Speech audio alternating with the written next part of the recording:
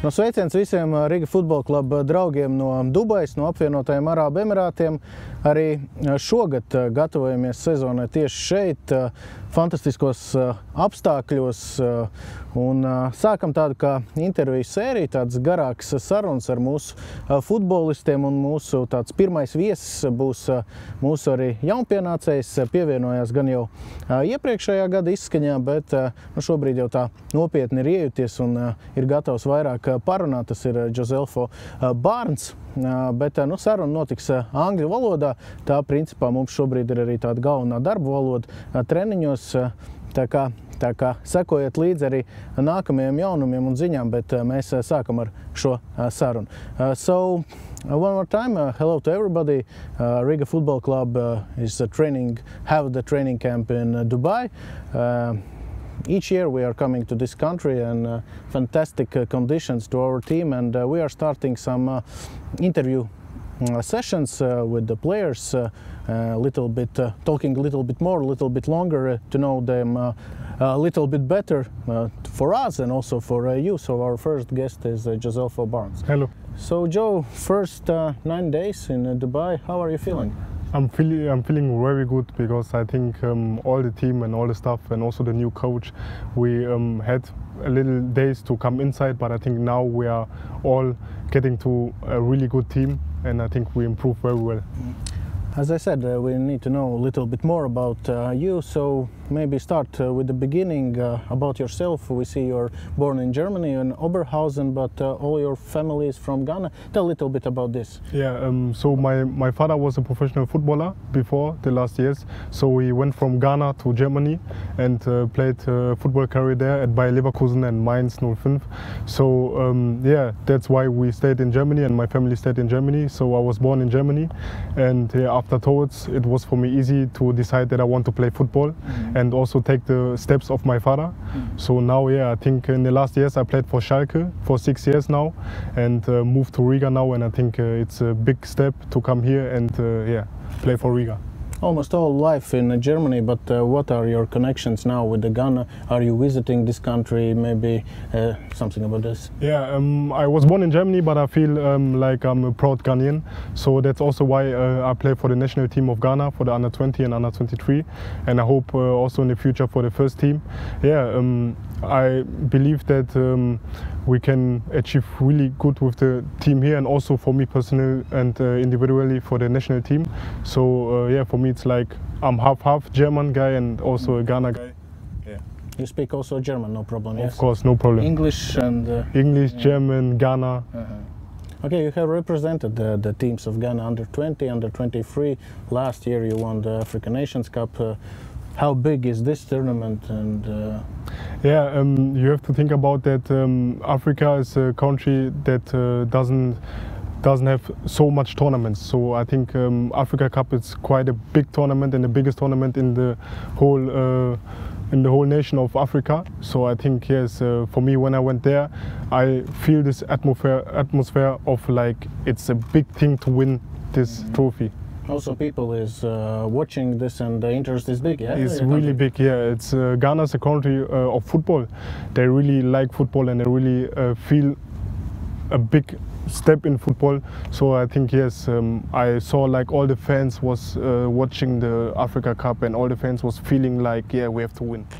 We can say that in Ghana, football is without doubt the most popular sports, and it is like a big dream for little boys to become football players. Yeah. Yes, of course. In Ghana, you can see much of footballers. They are very good, but they don't get the opportunity to come to Europe. So that's why also you have big players and many players that are with you and are fighting for the nation. You said that many players don't have a chance to go to the Europe from Ghana, but your story is different. You are born in Oberhausen and in Germany. So tell a little bit about this city and about your first years in Germany. Yeah, it was like because my father was a footballer of Oberhausen at the end, so that's why I was born in Oberhausen. But all the time I stayed in Leverkusen. I also was in the youth of Leverkusen and then joined Cologne and then Schalke. So yeah, I think I know a bit much about Germany and all the cities a little bit, so I think I can tell you much more about every city. How Germany and Ghana football is different? Yeah, that's a big thing you said. I think it's like a bit of the style of playing. In Germany you can see it's more tactical and more of technical, but in Africa and Ghana you can see it's more fighting, because the players they have to fight for the food. It's like that, how I say it. Many of players don't have the money, don't have this opportunity, like I said, to come to Europe. So if they play, they really play with their heart and with fighting. So you can see in every tackle, you see this fire in every player. Yes. Let's talk about this. Before Schalke, you changed many academies. It is because of the father moved to the other clubs, or which was the reason? No, I think for me was the reason I always had to feel like I'm safe in the club. So for me, it's like I always take a step, slowly. But I think the steps I take, it would even get bigger in the end. Also in the academy level, yeah? Yes. That's why I always change the club and always change the academy, because I think for me it's better always to come in a new atmosphere and take the new power inside of me. How big the role of the father was in these decisions? Really big. Even today, I will always talk to my father.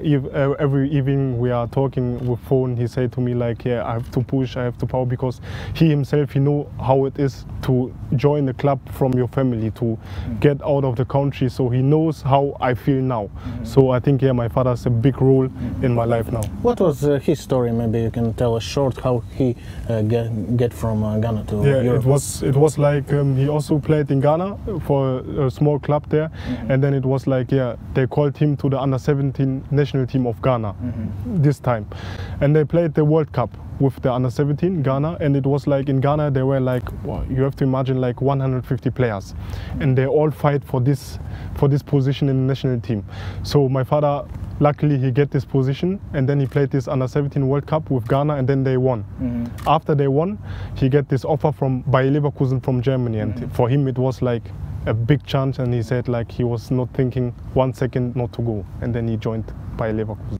You also joined a big club, Schalke. How big for you was this move to the academy, big academy and big club like this Schalke? It was really amazing. I felt like I was getting like every game was like I enjoyed every second. You could see that every fan of the club, every staff, every coach was like feeling this atmosphere at Schalke, and it was a really big power. Also in the game, you could feel it as a player. It was not like you played for yourself. It was like you played for yourself, for the coaches, and for the whole of the fans in the club. So it was like really good time there. How they found you? How they saw you? Which was the reason why they took and? Before Schalke, I played at Fortuna Köln Academy, and then we had a test match against them. And you know, if you play in an academy like this and you play against like a team like Schalke, you think like, wow, I have to give everything. Yes, and luckily for me, I shoot in this game 2 goals. I was a striker, and then I shoot these 2 goals, and then Schalke was like, wow, who's this boy? Yeah, and in the evening, I came home from training from the academy, and then my father told me, my boy, Schalke called here and said they want you. I was like, no, never. And that's why I joined Schalke. What is different when you join Schalke, and maybe if you compare with the other academies where you were at? Yeah, it's like you can see the professional level. The professional level is really high. You can see like the coaches and the staffs in a club like Schalke, they really work on the individuals of you. If you have some problem with the technical, they train with you. If you have some problem with the shooting, they train with you. So in the academy, it's more like the team. More like, okay, when you are not good, then we need someone else. If it's not like that, but at a big club like Schalke, they always look at your defaults, and then they try to do. They give you the chance to get your maximum, yeah? Yes. They work to see what is your maximum. For me, I think it doesn't give a maximum. It always get better, but yes, I think at Schalke, I was getting better and better. You said how big it is, but in under 16 level, what it is? It's like a professional. You train. How many trainings do you have? Where do you live? And what is your schedule? It was like we trained 4 times a week, and yeah, we always looked up to the professionals. It was like if you train and you see like some player like Raul, I don't know if you know him, yeah, big player. He was like under 16 and you think like, oh wow, I want to get to this level. Yeah, and then it was like we had 4 times a week training, and every time everyone is giving like power. I want to go to the next step, to the next step, to the next step. Yeah. Maybe you was meeting with some Latvian guys at that time. I played against some Latvian guys, so I know them. Bogdan, one is Bogdan. He played for FC Cologne. I think. Yes. Yeah, I think he is now in Meta. Also, you know that he was playing last year in the best of the second division. Also, I played some weeks with Janis Kringbecks. Yeah. I think he's also now in Meta. Yeah, so I think I know a little bit of the Latvian culture. Okay, after Schalke, you join Riga Football Club. We don't have so big history, but already some achievements, some trophies. What was the main reasons why you took this chance and took this offer? Yeah, you already said it. It was like I saw the trophies, and I'm a player. I always want to win. I always want to win. I want to fight and want to achieve these trophies. So for me, it was like in my career now. I'm a young player, and I think I have to achieve really more goals than other players in my age.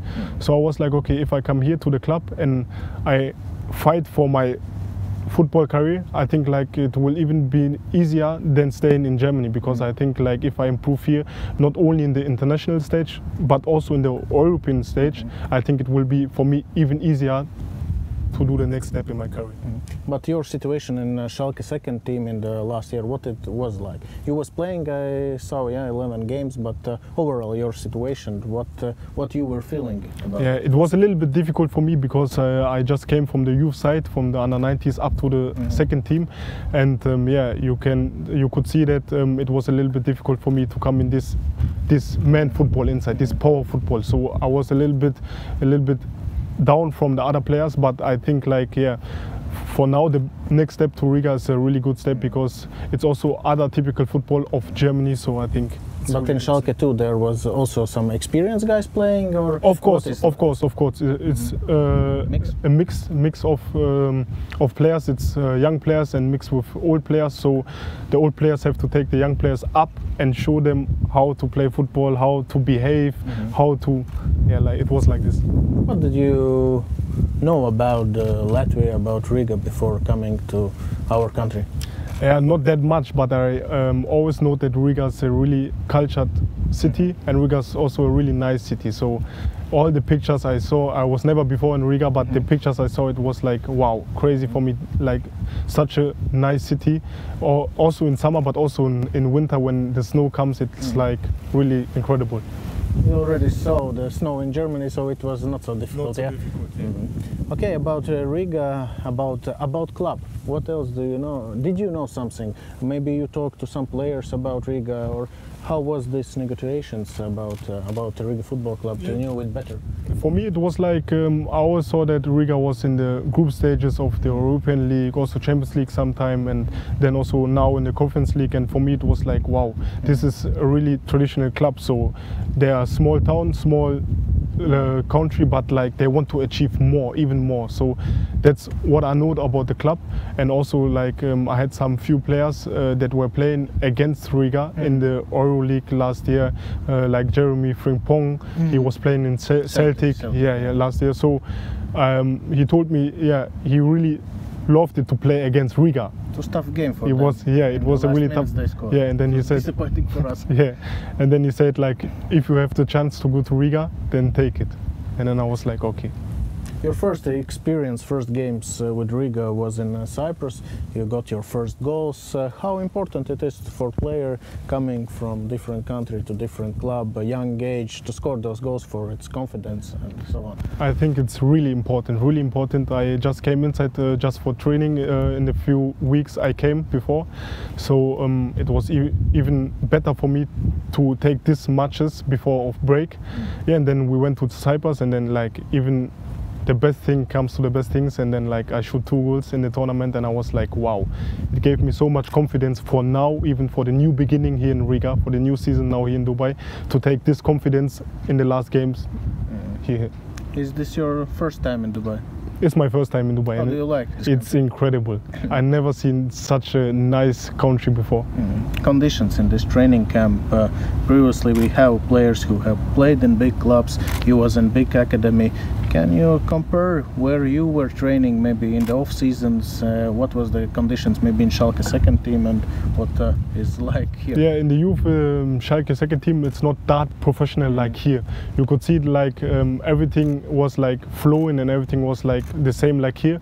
But like now you can see like the staff and everything is like everything have his job.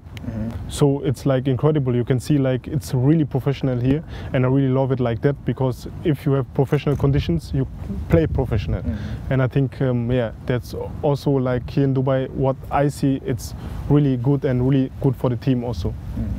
For our country, we made but one very big announcement before the season about the new head coach Thorsten Fink, big name in Germany. For you, it was a surprise, and what emotions for you, and what it means that Thorsten Fink will be your coach, the winner of the Champions League, four-time Bundesliga, and so on. Yeah, first of all, I want to say in Germany, Thorsten Fink is a legend. So for me, it was like I was really shocked in the first moment, because I thought like, wow, a player or a coach like this come to a club like Riga. But then I think like, okay, this is a really good opportunity for me as a German boy with a German coach to take the next steps in my career. So I was like even more happier than before. What he's like a person, because he's big name like a football player. He's also already big name as a coach, because many trophies he had. How can you communicate? How is your relationship with the coach? It's really good. It's really good because he feels the emotions of the players, because he himself, he was a player before. So I think you can never change this from a person if a coach plays before in the last year. So I think like this relationship between me and the coach, and also with the other players, is a special connection, because like he played before, so he every time he knows like why is this player not running, or why is this player shooting the goals, or and then like he comes to you and say like, oh Barnes, you have to do more, or Barnes, come here and do this. And that's also a really good thing for me. What is his idea about the football? What football you see we will play this year? Yeah, he always say he want to play ball possession. He want to keep the ball. He want to play against the opponent. So I think I love this style of playing, because it's like offensive playing. And yeah, before you stand in the defense and get some goals inside, you yourself go for the goals, and then you win the match. So I think this is a really good thing from the coach. What can you say about our schedule now in Dubai? A lot of trainings, morning runs, you need to get up before 7 a.m. I think. How tough it is, and how are you responding to this? Yeah, it's really tough, but we are professional footballers, and if you want to achieve more, you have to do it. And I think like in the preparation, it's normal. So yeah, we just work on our individual football, and I think if we do it and we fight for our goals, then I think everything will be okay. We have a lot of players who was last year, but overall we are building like a new team, and for me it was nice to see our atmosphere now in the bus after the hard trainings. I see you all guys singing. How are you? How you see this situation in this building process, about the atmosphere, about the relationship between guys? You can see in the team now there are many different types of persons, and I think this is really good. Also many cultures, many different countries of players, and I think this is what a team makes good, because if you have different types of players and everybody comes together, is what like we're improving for now. You can see like every player is going to another one and say like, oh, how are you? Oh, how are you doing? Oh, how was the training? Then you can see like everybody wants to stick together. And if we get this thing and we become a big family, I think we can achieve so much more. Which one is the most funny guy and the best friend for you? I think the most funny guy in the team, I think it's me. But the best friend for me is also the new guy, Baba. It's like a brother for me, because he also come from Ghana, and I think we have a really good atmosphere. I always been with him in the room in every hotel. You also have some story. Yeah. Getting to this club. And also you, as I understand, are the DJ, yeah, of the team. I'm also the DJ of the team. Someone is coming, ordering music, or it's all about you and no, all the players can come, and all the players come for ordering some music. It's no problem, but like the normal music comes from me. Normal only from you, but no problem with your decisions. Yeah? No. Everybody likes my music. And okay, what's your goals for the new season? What do you want to achieve?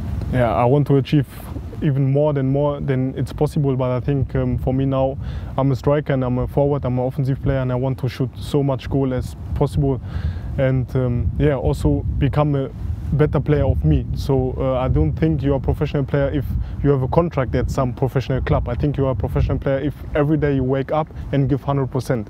So I think every training, every game, every friendly match we have, I think if I get this confidence and get this 100% from me, I think I will achieve my goals and yeah, get to the next step. There is no discussion, no doubts about your motivation. It's very high. It's very high. It's very high. Okay, thank you.